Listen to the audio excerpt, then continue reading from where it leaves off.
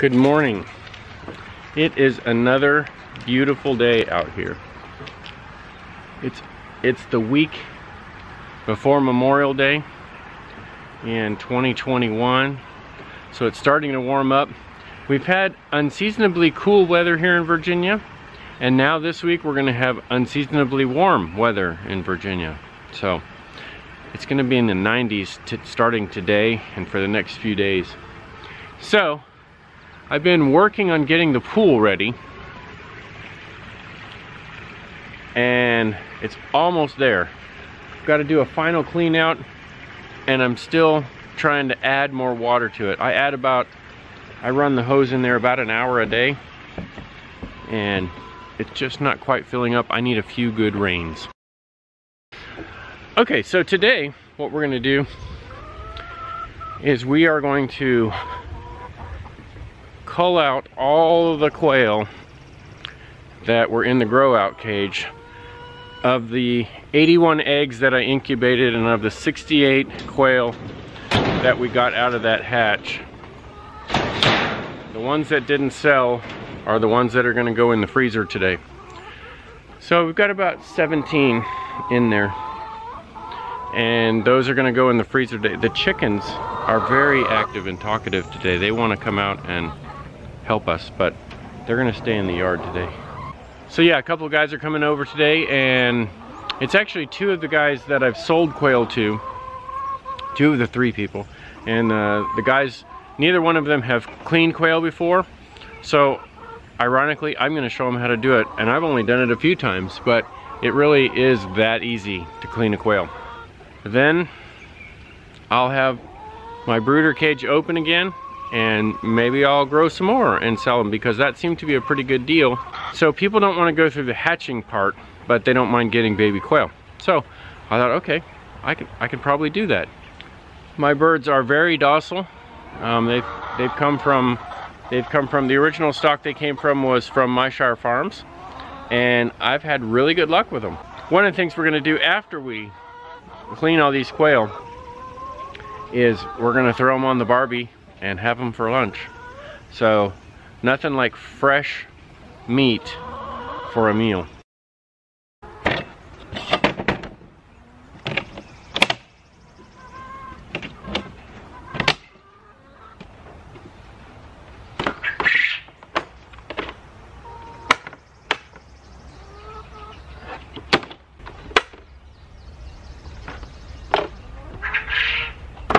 And you'll also recall one of my other projects is my black soldier fly bin, and at this point I have seen a few adult soldier fly in here, so I know that they're present. I don't know if they're laying eggs. I need to turn this over and see what's going on in here, and so I'm gonna get out my shovel and see what's going on, and hopefully we'll start generating some black soldier fly larvae here pretty soon. I don't see any evidence right on the top, but hopefully they'll come out soon. So really it looks like there are a couple of issues involved in the black soldier fly bin. One, I don't think I have nearly enough food in here for them to consume, so they're not really showing up. Plus, you noticed it was pretty dry. So being that dry, they're probably not going to show up to lay their eggs. So I'll spray some water in here and help moisten it a little bit, because I have the roof on it, and because it's been so hot and so dry lately. Humidity's been down in the 30s for the past week or so, so the humidity's been real low. So even though I've seen a couple of adult soldier flies, I don't see any larvae, and this morning I only actually saw one fly maggot, so even those are dying out. So yeah, this is still a work in progress. It's still an experiment. I need to get a lot more food for them in here. Another thing that I want to point out is, I don't know if you noticed, I put one of on the 4 bolts that I have the hangers on, I put one of those egg catchers on there. So we'll see if that works too when I get this a little bit wet and get some more food in here. We'll see if that helps draw the flies. So something else I've got going on in my grow out cage is I've got at least 2 females in there, because I'm getting 2 eggs daily out of them. So we're gonna go through and as we get ready to cull these out today, we're going to go through and sex them, and we're going to take out the females because the guys want the hens, and so we're going to take those out of there.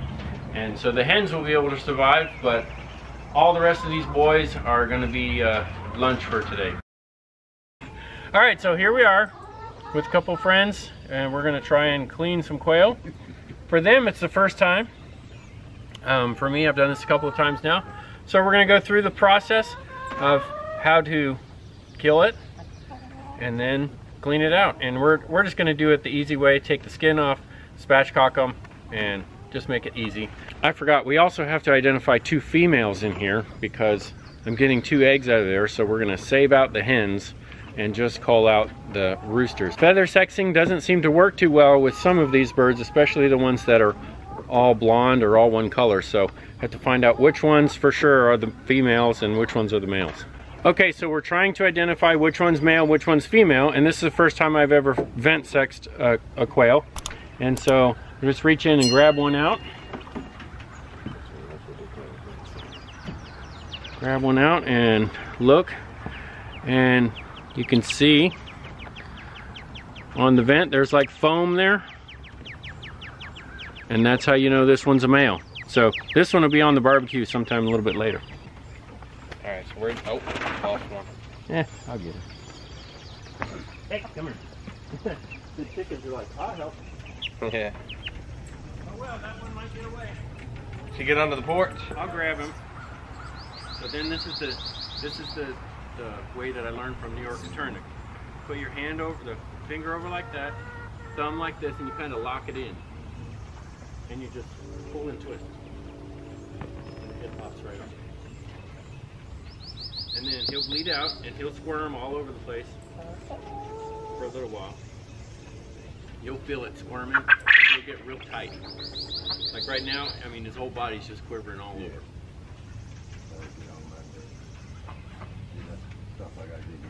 Yeah, it's not that hard. Especially when we have lunch, you'll find out, okay, it ain't too hard. So it doesn't take long, and you'll see the feathers will start relaxing. I saw that dude. I learned a lot from that guy's channel. Yeah, New York Attorney? Yeah, he's pretty good. Well, all of them. Him and Harry down in Florida. What's that old Katornik's Corner. That's it. All right, so now you peel the skin at the breast.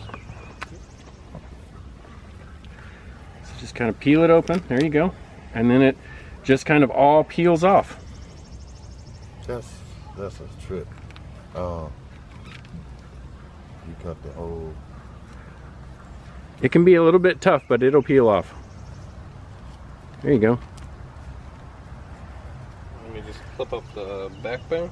Yep, just make sure you don't get any of the organs inside, so kind of try and stay close to the top as you can. No. Yeah. Yep. You're right. You can even start at the neck if you wanted to. You can do that. That's how I usually do chickens. Either way. Okay. You save the heart? Nope, I don't save any of that stuff. No. I mean, unless you want to just eat it right now, take on the spirit of the animal. If you do that, it's gonna be Rice Krispies all over there. Yep, as long as it's all cleaned out, then that's it. Just throw them in the water. And then, of course, we'll rinse them off again before we get them ready. So I'll fill that up with water. I got to do it, so. You got to do it. And at least they're not yours. Here, let me hold this for you. They're not going to get out of the way. The worst that can happen is my dog gets one. And she'll bring it to me. She won't eat it. So then you remember, you just kind of put your index finger over his neck and your thumb on the back side and kind of lock it in. And then pull and twist and put it down in the bin. There you go. After a couple times, I'll do that. Yep. So, tell me what you think. I think I'm a faint. Nah, I'm just joking. After a couple times, I'll be okay. So if you recall all of the times that that I talk about this, a lot of times, this is why I tell my kids, we don't name food. You know what? Back in the day, this is how food was obtained. You didn't go to the grocery store and pick up a package of cleaned meat. That's all in the last 75 to 100 years. Before that, this is how we ate. Yeah. And this really is the fact of life. So if you remember from A Bug's Life, or whichever one it was, it's that whole circle of life thing. Okay, so for the channel, tell me what you think. It gets easier after the first one, I guess. Yeah, I would say the same. Hopefully. So, yeah, first thoughts. First time killing a quail. Not bad. Yeah, not that bad. All right, so we're gonna take the rest of these out. We're gonna finish cleaning them, and we'll come back in a little bit. Okay, during the time that we were calling all the rest of them, when we opened the cage one time, one of them got out, and I chased it all around the yard and I couldn't catch it. So it finally went underneath the patio. So my patio underneath is all gravel, so I went and got my knee pads, and I'm gonna go see if I can get it out.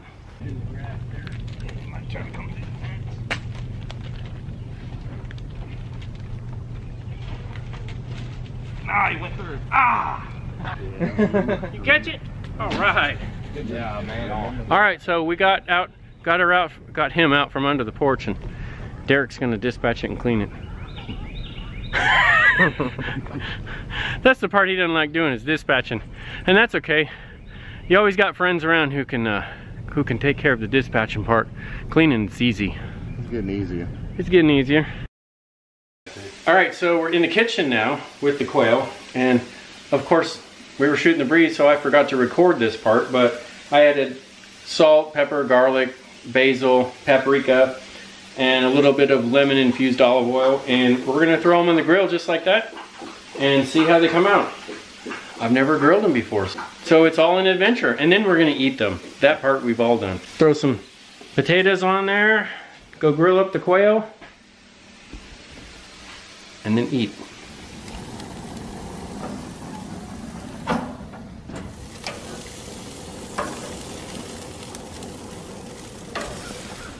Oh man, with those spices that I put on there, you should smell this. It smells delicious, especially that lemon garlic, or the lemon olive oil that I used on there. But with all the other spices that are in there, oh, these things smell delicious. And they're cooking up just fine.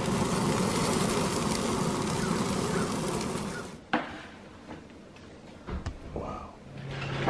Okay, so we finished with lunch, and that was the first time I did barbecue, and I thought it was great.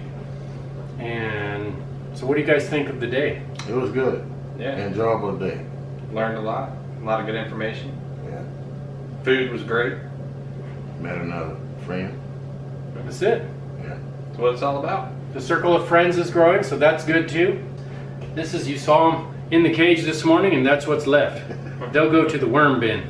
As always, thanks for watching. Always make sure you like and subscribe. Right, Ryan? That's right. Like, subscribe, comment, share, do all that fun stuff. And until next time, cheers. See you later. Cool. Cheers.